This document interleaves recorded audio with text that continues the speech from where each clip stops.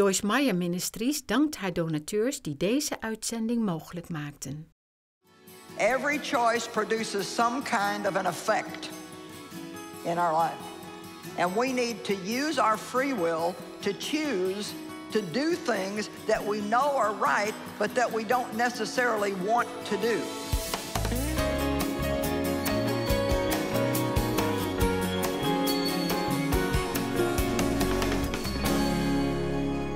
I think that we should always have great reverence and respect for the Word of God.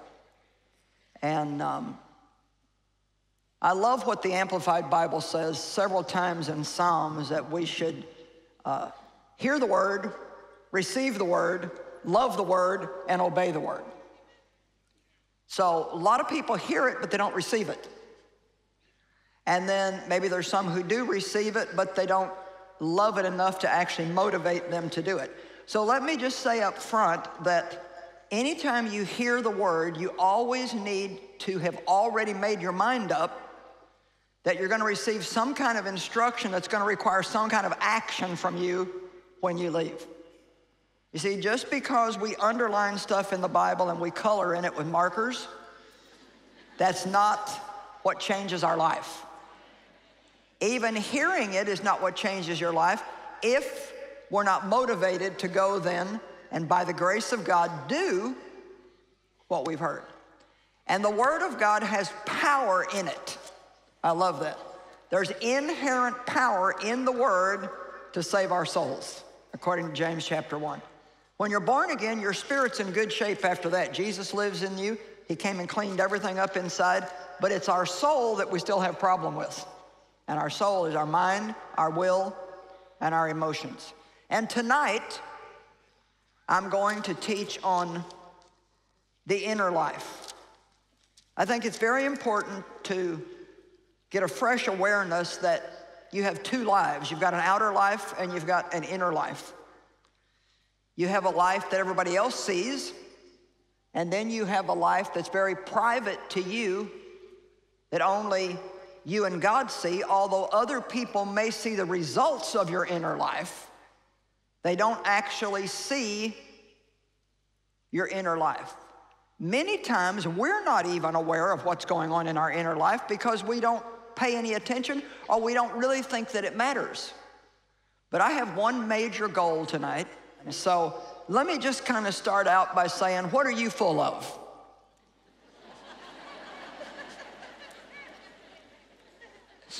For example, are you full of God or are you full of yourself? How much bitterness and resentment have you got rolling around in there? Good attitudes, bad attitudes. I want to tell you what, the inner man is a busy place. I mean, it is amazing what all is going on in there. We're going to talk about that a little bit later. But first, I want to spend some time establishing actually the reality of the inner life, because I think we can go a long time in our life, and some people probably never, ever, ever come to the understanding of how important their inner life is. And I just want to make it very clear tonight that your inner life is much more important than your outer life. Thank you. Wherever you're at, I'll preach to you. Our outer life is our reputation with people, but our inner life is our reputation in heaven. That's our reputation with God. As I like to say, you can dress it up and take it to church. You can hang jewelry on it. You can put makeup on it. Everything can match. You can plaster a smile on it.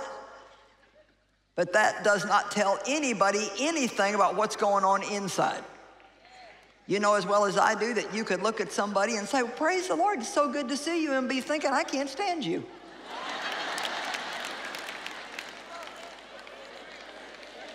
And so it's not what I say to them that really matters, unless, of course, I'm very sincere.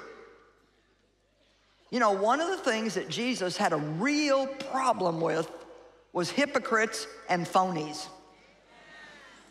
pretenders the Bible calls them. And so we can put on a show for everybody, but God knows. Amen? And if you really want to enjoy your life, which I'm pretty sure that you do, if you really want to enjoy your life and you want to have peace and you want to be healthy and you want to have energy, then the inner life has to be right. Because I can tell you the truth, many people who are exhausted by the end of the day, they're not tired from what they physically did that day. They're tired from what went on inside all day. Amen? And I actually was a Christian for a long, long time before I really ever became aware that what was going on in me really mattered at all. I think like a lot of people, I just thought, well, as long as nobody knows, or as long as I can control it, then it's not a problem. But we know that Jesus said that if a man looks on a woman to lust after her, that he has already committed adultery as far as his heart is concerned. So really, our thought life, our attitudes, the things that go on inside of us really are much, much, much more important than the things that go on around us. Do you know that if you study the prayers of the Apostle Paul, and this amazed me when I saw it and amazes me every time I talk about it. You can never find one place in the prayers that Paul prayed for the church in Philippians, Colossians, Ephesians, where he prayed for their problems to go away.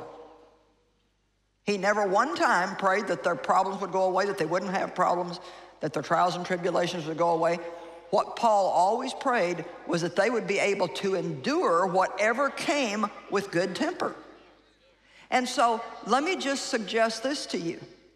Our attitude toward our problem is much more important than the discomfort we get from the problem.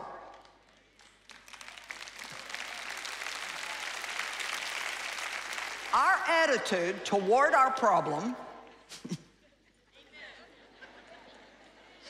is much more important than how we feel about the problem. Or let's try another one. How we behave towards somebody who's maybe not treating us all that great is much more important than the discomfort we feel from how they're treating us. See, you're going to yell now, so I go on to something else. You don't have to hear any more of that, right? Because see, here's what happens, and the book of James really clarifies this. You know, people always cringe when you start reading James 1. Be exceedingly joyful in all kinds of trials and tribulations, knowing the trying of your faith brings out patience. Everybody's just like, I have to hear that again. But really, now listen to me, nothing reveals who we truly are. Not the us that we show everybody, but nothing reveals who we truly are like a good season of trials.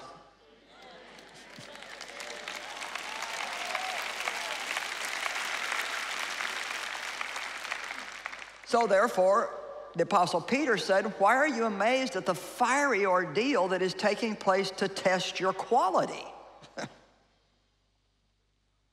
I don't know about you, but when I buy something, I want to know what I'm getting. Nobody here has probably ever bought a mattress without laying on it. Are you one of those people like me that you go to the mattress store and you lay down fully clothed on all the beds and just lay there? Have you ever bought a chair without sitting in it? Or bought a couch without sitting in it? No, we want to kind of know what we're getting. And even though God knows everything, he walks with us through time as if he didn't. And he wants to, so to speak, test our quality to see if we're gonna hold up under that next level of promotion that we've been begging for. Because you see, every new level presents a new devil. So if you're not doing well on this level and you want to be promoted to a higher level, if you're not dealing with the devils here, you're not going to deal with the ones up here any better. You ever wonder why you pray for blessings and get trouble? The blessings will come, but the test probably will come first. You still smiling, I hope? All right. Now, I have probably 35 scriptures up here, which we're obviously not going to be able to get all through of them. But I do want us to look at quite a few scriptures tonight, if you're okay with a good old-fashioned Bible study, okay? Because here's what I think. I think when we put them on the screens and you look at them, or you open up in your Bible and you look at them, it's great for me to quote them to you, and I do them a lot, but it even has a different impact if you see it with your own eyes. So 2 Corinthians chapter 4, verse 16. Therefore, we do not become discouraged, utterly spiritless, exhausted, and wearied out through fear, though our outer man is progressively decaying and wasting away, yet our inner self is being progressively renewed day after day. So Paul apparently said, hey, I'm going through a lot of stuff. It's hard. I look at myself in the mirror. I can see that I'm aging. But you know what? I'm getting younger and younger on the inside every day. And let me just tell you a secret about the number of years that you've lived. Age is really a lot more than a combination of years. It's a lot more about attitude. And I can tell you that just because you get what the world would call old, that doesn't mean that you're useless and can't do anything. It doesn't mean that you're too old to start something new, because honestly, you are never too old to start something new. If God puts something new on your heart, it's not too late for you. It's never too late to begin again. And I can tell you that if you keep a new attitude, if you keep a fresh vision, if you have something that you really want to live for and something you really want to put yourself into, you're not going to go around being so aware of how old you are. I mean, I honestly feel like that I'm younger now than I was when I was in my 40s, and it's because I have been constantly renewed through the Word. I have a better attitude now than when I was 40. My thoughts are a lot better now than when I was 40. I've got a lot more peace now than I did when I was 40. Therefore, my body's gotten older, but my heart has gotten younger, and so I actually feel better now than I did then.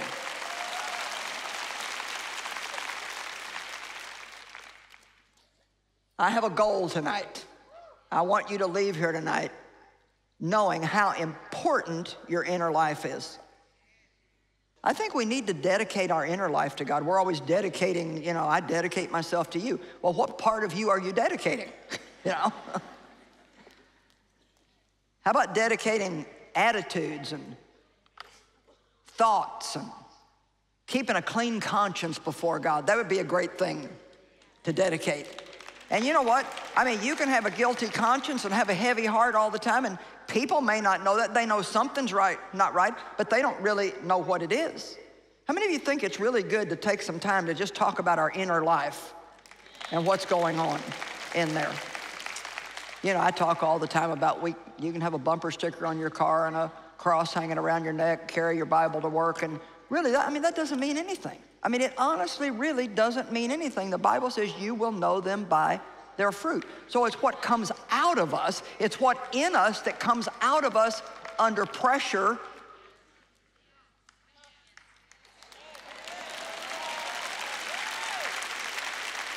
And isn't it amazing how much different we can act at home sometimes than what we do when we're around somebody we want to impress? Oh, not you. You don't do that. Okay, well. I'll preach to these people that aren't back here then. Okay, now, Habakkuk tells us that when we're going through the most difficult times that we're actually growing spiritually, that they're really good times for us. So Habakkuk 3:17 through 19, though the fig tree does not blossom and there's no fruit on the vine, though the product of the olive fails and the field yields no food. And you know, we don't necessarily relate to all these things because it's not our culture today, but you can certainly translate this into your own situations. Though the flock is cut off from the fold and there's no cattle in the stalls. Maybe we could say, like, you know, though I got laid off from my job and my kid brought home his report card and it had 4 F's on it and 3 D's. Though the principal calls me once a week telling me that my child is unruly in school, and, you know, though I broke my toe and, you know, whatever, you know. Yet I will rejoice. I will exult. Please notice there's 2 I wills in a very short sentence. He didn't say, I feel like rejoicing. I feel like praising. He said, I will rejoice. I will exult in the victorious God of my salvation. I will. Have to use the free will that God gave you to choose to do things that you know will be good for you even though you don't feel like doing them. And that deserves being said again, so here it comes. God has given us free will. It's one of the greatest gifts we have, but one of the biggest responsibilities we have. Every choice produces some kind of an effect in our life. And we need to use our free will to choose to do things that we know are right, but that we don't necessarily want to do. You cannot live by feelings and ever have victory in your life. You just can't. And it's not that God doesn't understand our feelings and He'll sympathize with our feelings sometimes. Feelings can be very strong, but they're also very fickle. You can be one way one day and another way the next day. And so I love all the places in the Bible where it says, I will, I will, I will. This is the day the Lord has made. I will rejoice and be glad.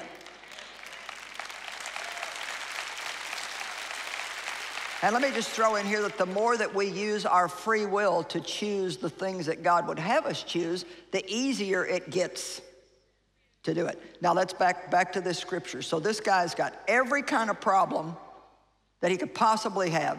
And he said, yet I will rejoice. The Lord is my strength, my personal bravery, my invincible army. He makes my feet like hinds' feet, and He will make me to walk, not to stand still in terror. And if you don't know what the animal called the hind is, it's a certain kind of mountain goat that can jump on its back legs like unbelievable heights. And so you'll have a mountain going straight up that you think, how could anybody climb that? But this particular animal can jump on its hind legs and just go poop, poop, poop, poop. And that's the way we need to be. Not afraid of the mountains, able to climb them. Now watch this. He makes my feet like hinds' feet and will make me to walk, not to stand still in terror, but to walk and make spiritual progress upon my high places of trouble, suffering, and responsibility. Now, if I was to say to any believer, what are your highest places in life? I certainly wouldn't get the answer, trouble, suffering, and responsibility. That would not be the answer that I would get. People would, you know, when I get my way, when I feel wonderful, when the presence of God is all over me. But what he's saying here is not that God loves us having trouble. He doesn't. But when we have difficulty, which how many of you have difficulty from time to time? Okay. All right. So, you know, I've kind of found out that everybody does, so we might as well talk about it. There's really not much point in acting like if you have enough faith, you're never going to have a problem, because that is just absolutely not true. Jesus said, in the world you will have tribulation. Cheer up, I have overcome the world. I have deprived it of the power to harm you. See, we can go through things and come out actually better than we were when we went in because God will do that. Our trials work differently than trials in the world. If I keep a good attitude, and it only works if you keep a good attitude, if I keep a good attitude, I will actually grow spiritually during that hard time. And you know what happens when you grow spiritually? You could maybe have the same thing happen to you 2 months later and you wouldn't even hardly notice it because now you're stronger than you were when you went through it the first time. Come on, I want you to get this tonight. Just like you can condition your muscles, God conditions us, so to speak, to be able to get out in the world and actually face off with the devil and say, I'm not going to be defeated by anything you come up with. And it's, you know, it sounds hard, but it's not so hard the stronger your faith becomes. How many of you go through things right now that used to just wipe you out, put you in a fit of depression for a week, and now it doesn't bother you at all? That's what growing is, people. Amen? That is just what growing is. Revelation 3:17 says people can think they're rich and yet be poor. So, it says, for you say, I'm rich, I've prospered and grown wealthy, and I'm in need of nothing. Now, how many people in the world are like that? They've got money, they've got a nice job, they're climbing the ladder of success, they've got the right car, they live in the right neighborhood, they've got the right friends, and boy, they think they don't need God. I don't need anything. People that need that religion, that's just a crutch.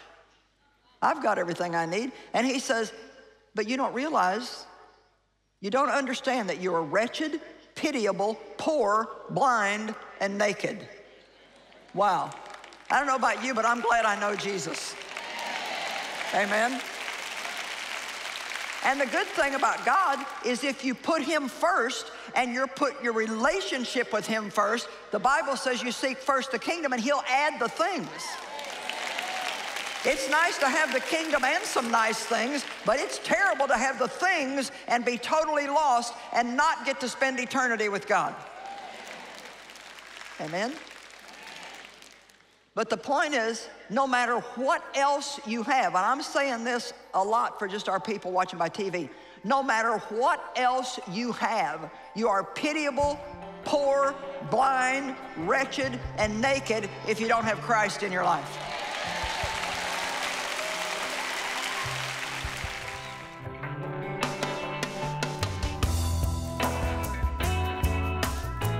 You know, I think we might say that we have two lives, our inner life and our outer life, the things that go on in us and the things that go on around us. Well, think about this. Our inner life is our reputation with God. Sometimes he's the only one besides us that knows what's going on in there. And our outer life is our reputation with people. Which one are you focused on? If you want to enjoy your life, your inner thoughts and attitudes need to be dedicated to God.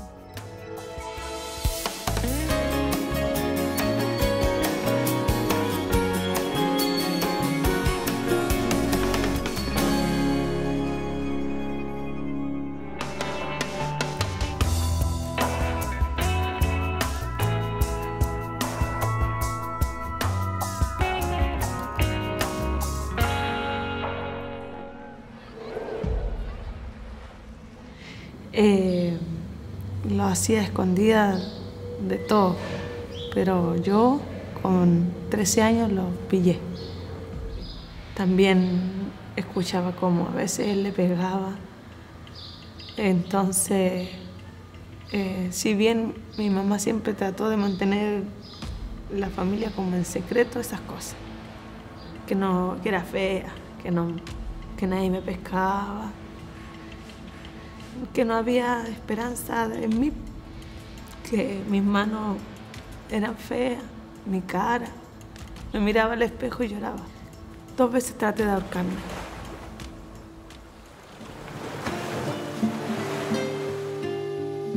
Well, at Hand of Hope, the outreach arm of Joyce Meyer Ministries, we are honored to work alongside Teen Challenge to help people break the chains of addiction and to see all that God has created them to be.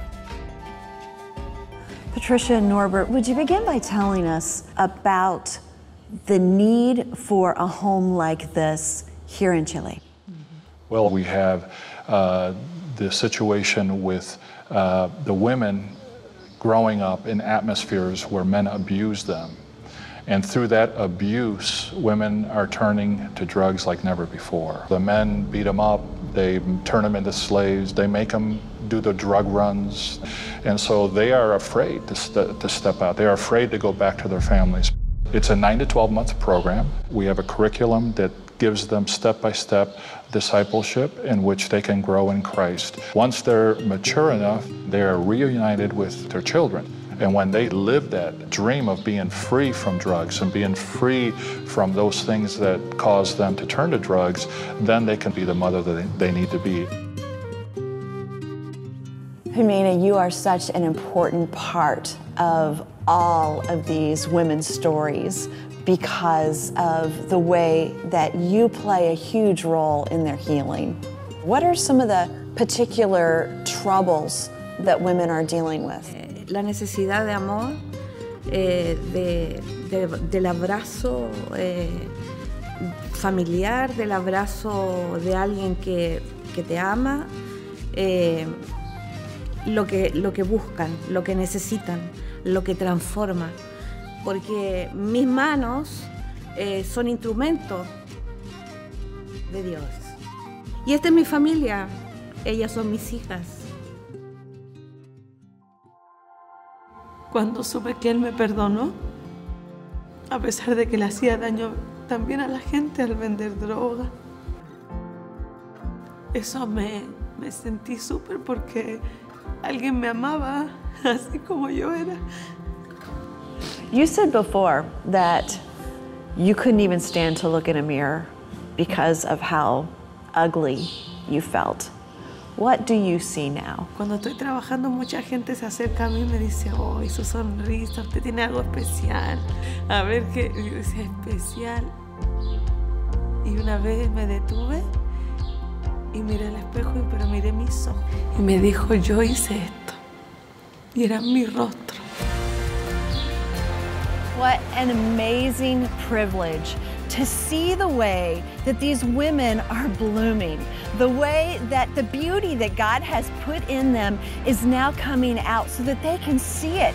And when you help a woman, it flows over into her children, into her families, and it changes so many lives. That is what Project Girl is all about, sharing the beauty. And you can do that with us right here in Chile, as we've been talking about, and in many, many places all over the world.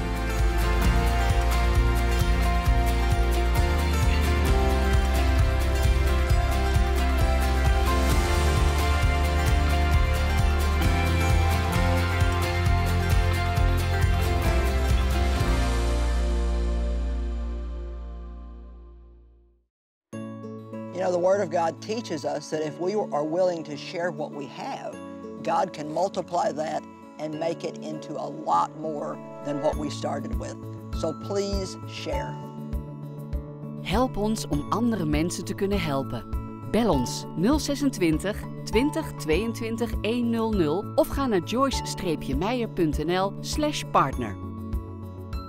Elk gebed en elke donatie telt. Samen veranderen we de wereld.